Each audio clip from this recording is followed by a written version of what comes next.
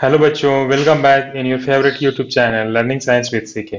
बच्चों, as we have started studying fiber to fabrics, and here we have studied various things about the various types of animal fibers that we are getting from animal sources. Okay, and we have studied about the wool and silk. Okay, we have studied these two types of animal fibers and their processing, that how we are getting the wool, how we are processing it to get the fiber to make fabrics. Okay, same like that. We have studied about the life history of life cycle of silk moth to get knowledge about the how silk is being produced in our country, and how silk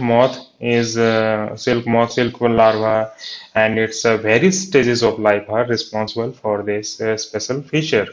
Okay, and in this way we have completed the chapter and also discussed the keywords in the last class. Okay, in this class we will study about the we are going to solve the question and answer of this chapter. Okay, so I'm going to begin. Let's you all pay attention and get the all the information and knowledge, and to make your study easy. Okay, so join with me for your studies, online studies. Okay, so here, what are the questions? Exercise. Look under the exercise. So first question is, you must be familiar with the following nursery rhyme. Okay. Ba ba black sheep, have you any wool? Yes, you all have studied and in your junior classes. Then Mary had a little lamb whose fleece was white as snow. Okay, both these poem you have studied in your lower classes. Now you have to answer this following question. So first question is, which part of the black sheep have wool? So just you tell that as which part of the black sheep, okay, have wool. Okay, so what will be the answer, Pecho? Any guess? Tell me the answers if you know. Answer is the hairy skin. Okay, the hairy skin of the black sheep have wool. Okay, and next question is, what is meant by the white fleece of the lamb? Okay, what is the meaning of the white fleece of the lamb?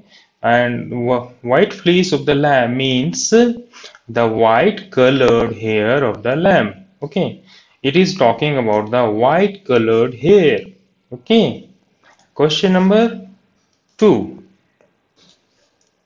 Question number two is, the silkworm is a caterpillar, a larva. Choose the correct option. तो आपको बताना है कि silk worm क्या होता है. What is silk worm? तो silk worm क्या होता है? इज इट कैटरपिलर और is it larva? So options you have. Option A, option B is B, and option C is both A and B, and option D is neither A or nor B. So as you have studied that silkworm is what? It is both caterpillar and larva. Both are the name of the same thing. Okay, so answer will be C. Okay, both A and B. Okay, now come to the question number 3. Question number 3 is, which of the following does not yield wool? आपको बताना है कि इनमें से कौन सा option है जिससे हम लोग को ऊल की प्राप्ति नहीं होती है. So options 1 you have yak, option 2 camel, option 3 goat, option 4 woolly dog. As we are getting wool from the yak, also from the camel, and also from the goat. So answer will be woolly dog, because woolly dog do not provide us wool. Question number 4. What is meant by the following terms? Rearing, shearing, and sericulture. As three things are related with the animal husbandry. Okay, so one by one I will discuss about the definition of the each one. So rearing meaning is, it means taking care of herds of animals, which includes feeding, grazing, breeding, etc. For which purpose? For economical purpose like meat, milk, flesh, and some other purposes. Okay, Next option is shearing. So shearing meaning is the removal of fleece of the sheep along with a thin layer of skin from its body is called shearing. Okay. So once again I am repeating, shearing is the removal of fleece of the sheep along with a thin layer of skin from its body is called shearing. And the question is, third word is sericulture, and sericulture is what? Sericulture means it is related with the uh, scientific rearing of silkworm to obtain silk.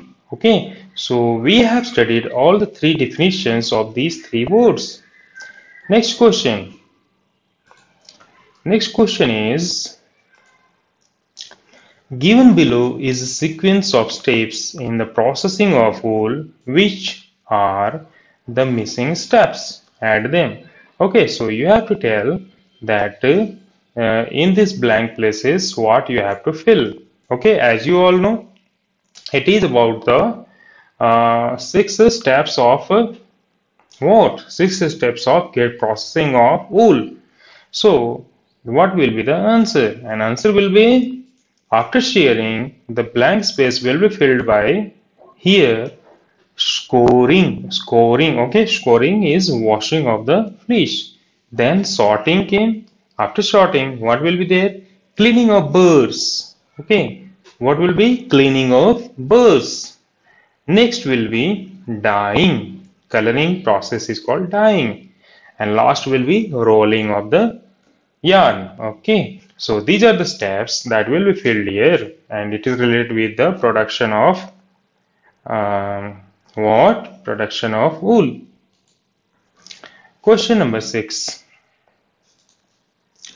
Make sketches of the two stages in the life history of the silk moth which are directly related to the production of silk. So, as we know that almost all stages are related to each other. Okay, for the production of wool, as I'm going to show you how it is. It is in the way that here you see, if you talk directly, the silkworm is the silkworm that is silk larva is the stage at which it starts eating so much leaves, and at a time it stops eating and forms cocoon. So larva and cocoon, that is pupa stage, are the directly related stages of the silk moth for the production of wool, because wool is produced after the larva completes its feeding, okay, and forms a cocoon, and inside cocoon pupa stage and further developing takes place, and this is the cocoon which provides us wool. Okay, come to the next question.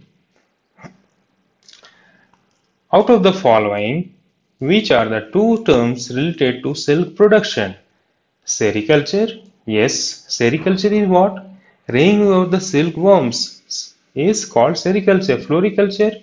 Floriculture is not related with the silk production, because floriculture means scientific cultivation of flowers is called floriculture.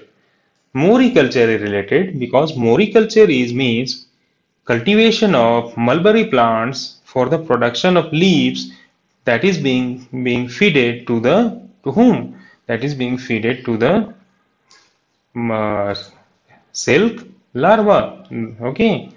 Next is apiculture. Apiculture is what? Apiculture means it is related with scientific method of rearing honeybee. Okay, scientific method of rearing honeybee is called apiculture, and last is silviculture, and silviculture means cultivation of tree is called silviculture. Okay, so once again I am repeating, sericulture. Sericulture is rearing of silkworms for obtaining silk is called sericulture. Moriculture is cultivation of mulberry plants for harvesting the leaves to be used for the silkworm. Floriculture is the scientific cultivation of flowers. Apiculture is cultivation of scientific method of rearing of honeybee is called apiculture, and silviculture is cultivation of trees. Okay. Next question.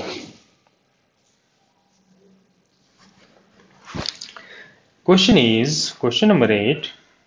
Match the words of column 1 with those given in column 2. And column 1 is what? And column 2 is what? Column 1 is scoring. Scoring related with what? Scoring, as you know, it is the process of cleaning of sheared skin. Next is mulberry leaves. Mulberry leaves is used to as food of silkworm. Yak.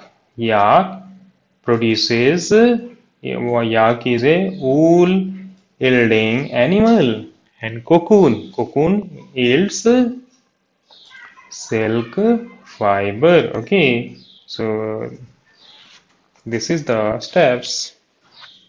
Okay, this will be the answer of this question.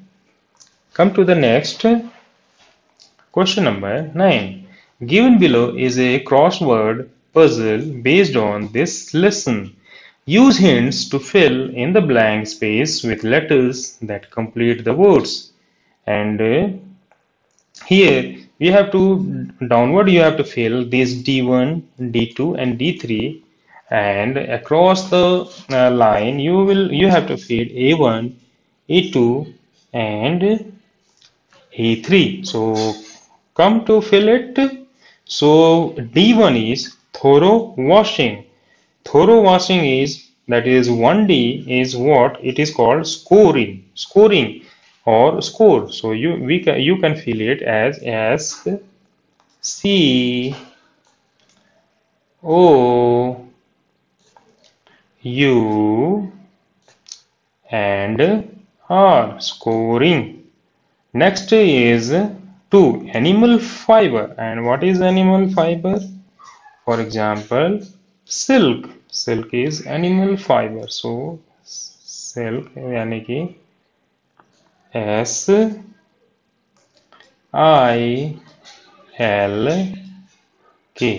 It is silk. Okay. Come to the 3D, long thread-like structure. 3D, long thread-like structure. It is what? It is fiber is called long thread-like structure. FIBRE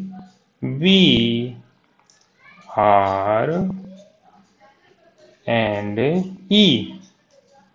So it will be fiber. Okay. And come to the across the line.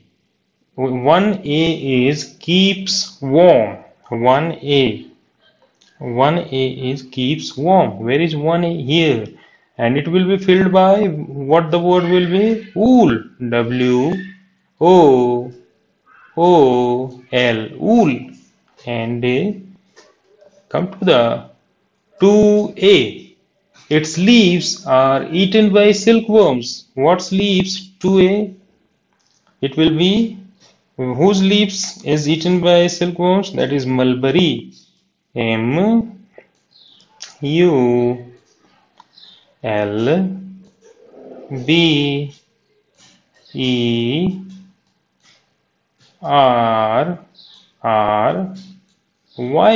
It will be the mulberry.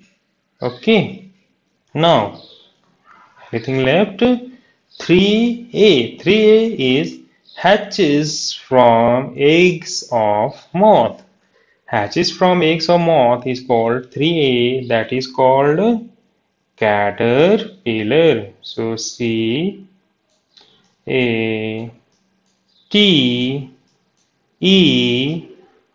caterpillar. PILLA and R. It will be the answer. Caterpillar. Once again repeating. 1D is thorough washing, that is scoring. SCOUR, score. Next is 2D, that is animal fiber, and that is example is silk, S-I-L-K, silk.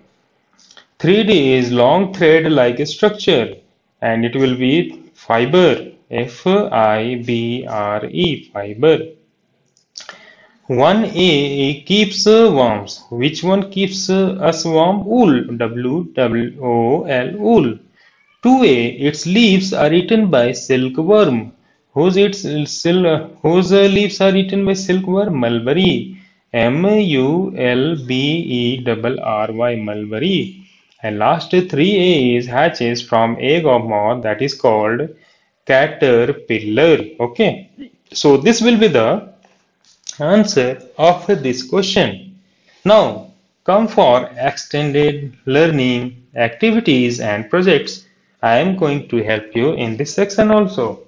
So, first question of Paheli is Paheli want to know the maximum length of continuous silk thread that can be obtained from a cocoon. So, what will be the maximum length of continuous silk thread that can be obtained? And answer is what? Answer is that it is almost 900 meter. Okay.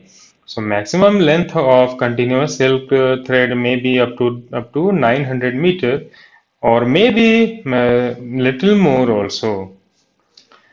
But on an average, maximum length would be 900 meter. Now come to the question number 2.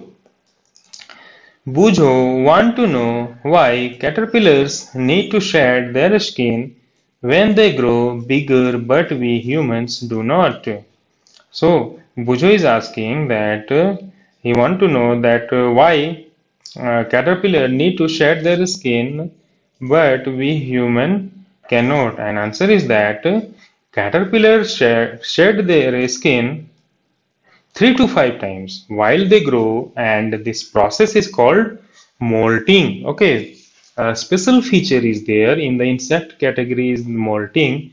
It is the whenever they are growing they are shedding their skin, okay, because they have exoskeleton and their skin never grows. Okay, their skin never grows as skin of human does. Okay, as human की जैसे skin बढ़ती है वैसे जो है caterpillar या other insects की skin नहीं बढ़ती है. Okay, so while growing they have to crawl out of their skin when their skin becomes too tight. Okay, so and this is the reason that whenever their skin, whenever they are growing, they have to crawl out of only their skin.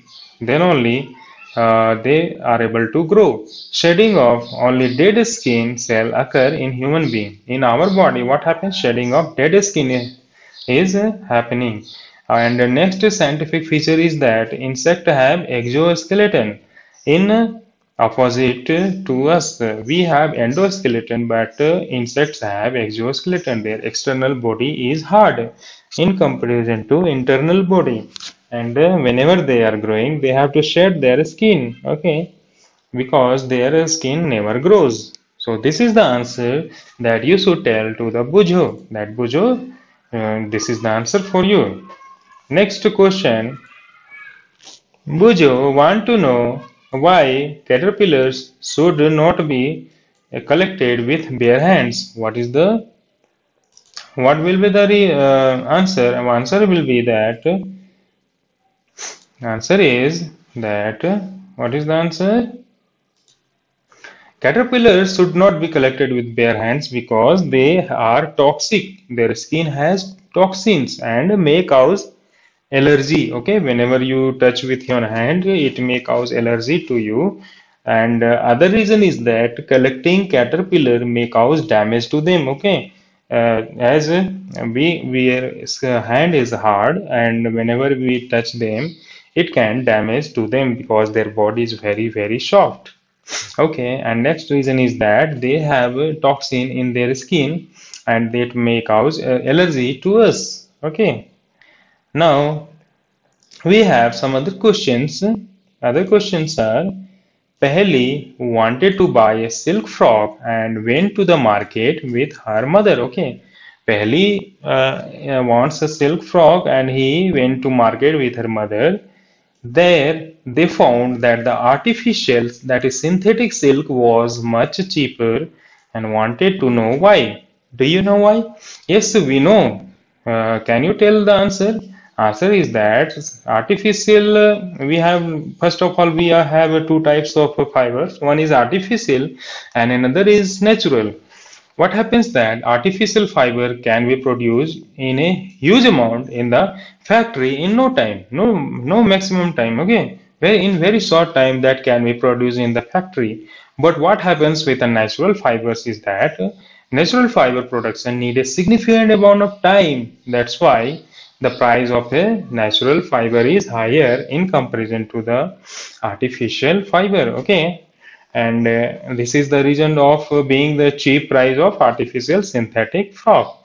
Okay, so you can tell to Paheli that this is the reason, Paheli, that artificial fibers are cheaper in comparison to natural fiber. Okay, now question number 5 for you is that question number 5. Someone told Paheli that an animal called Vikuna also gives wool. Okay, yes, there is an animal, Vikuna, which also gives wool. And can you tell her where this animal is found? Yes, we will tell them that where we will find that animal, and look for this in a dictionary or an encyclopedia. Okay, no need to do that. I am going to show you first of all the picture of this Vikuna, okay, and the detail about him. So here is the picture of Vikuna. You can see, Bachu, you all see it very closely. This is the animal Vikuna, okay. This is Vikuna, and the detailed answer will be that what is the detailed answer? Detailed answer is that it is camelid variety. Okay, camel family. It is from camel family that is called camelid that produces small amount of wool. Okay, it also this animal also provides a small amount of wool, and these vicuna are seen in which area in the South America. Okay, in the continent of South America, we can see this animal, and vicuna are wild South American camelid and that are majorly found in the alpine area of Andes. Okay, and they give very little amount of wool, but the quality of the wool is extremely fine. The wool can be shown for every 3 years. Hence, the wool is very costly. Okay, and this is all about the Vikuna. Okay, now come to the next question. Okay, the other questions are about the just talk. Question 6 tells when handloom and textile exhibition are held, certain stalls display real real moth of various varieties of silk and their life history.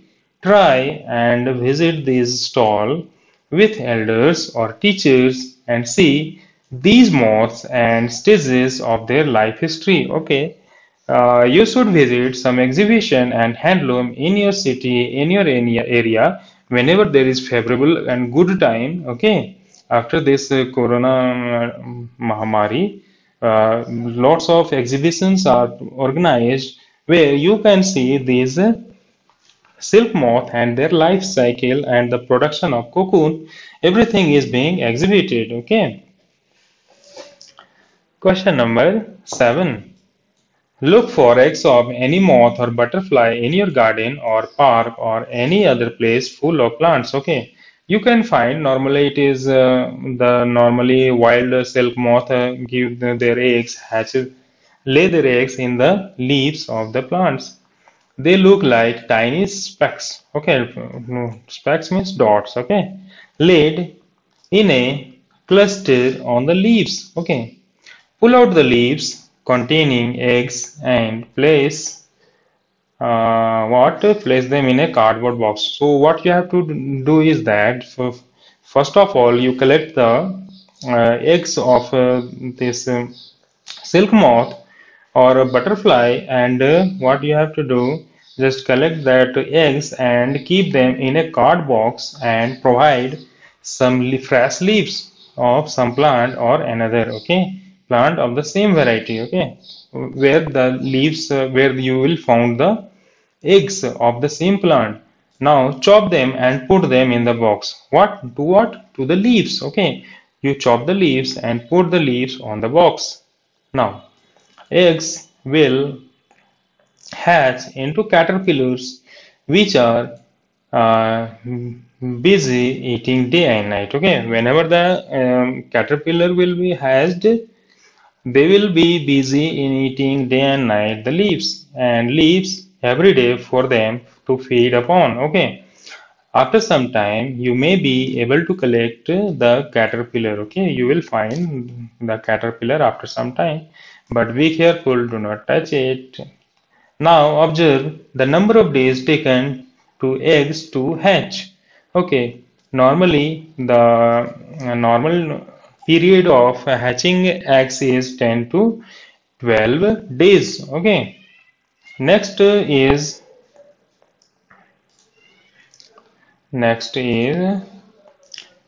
number of days taken to reach the cocoon stage. Okay, what is the number of days taken to reach the cocoon stage? Average number of days to reach the cocoon stage is 7 to 8 days. Okay, after hatching 7 to 8 days, larva reaches the cocoon stage. Okay, question number three.